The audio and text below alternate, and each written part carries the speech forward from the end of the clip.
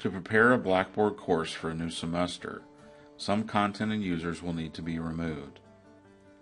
The items that need to be removed and the process will differ slightly for each instructor. The first thing an instructor needs to do is to make sure the course has been backed up so the old content can be reloaded into Blackboard if necessary. See the videos entitled Archiving a Blackboard 9.1 course and downloading a copy of the Grade Center on the Teaching and Learning Center Blackboard faculty support site.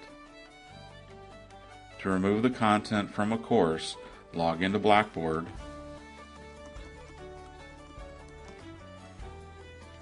and enter the course to be prepared for redeployment. After making sure the course has been successfully archived, proceed with the bulk delete process. In the control panel, expand the Packages and Utility category by clicking on the down chevron to the left of the name.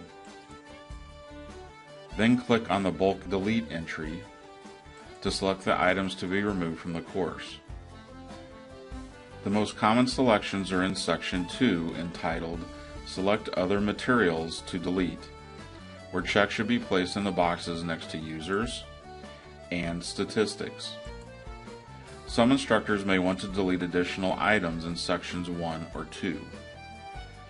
In Section 1, entitled Content Materials to Delete, the course content areas of the course are displayed.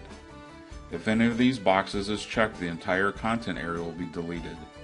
Notice the warning, "This action is final and cannot be undone," right below the section heading. This is why the course should be archived before attempting to bulk delete content from the course. In Section 2, entitled Select Other Materials to Delete, the various course tools are displayed. These items should be selected only if all the content contained in the specific tool is to be deleted. Some instructors will choose to delete announcements and messages. A word of caution, however, is needed. Selecting the discussion board, for example, will delete not only the post, but also all of the discussion forums in the discussion board area. The discussion posts are best deleted in the forums themselves.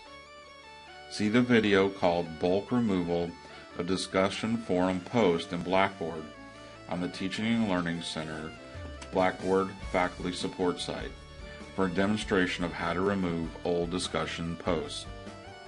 One last word of caution: never check the Grade Center columns entry. Let me repeat that. Never bulk delete the columns in the Grade Center. Removing columns from the Grade Center this way will break all associated assignments, forums, and assessments. Besides, the grades for the old students will be deleted when they are bulk removed from the class, so there is no need to clear out the Grade Center using this tool.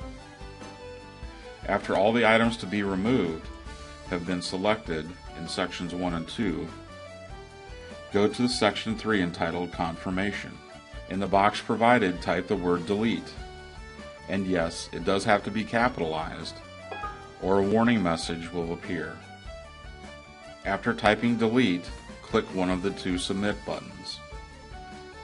When the page reloads, the Packages and Utilities page will be displayed, and a green bar will appear at the top of the screen stating Success, Bulk Delete Operation Completed.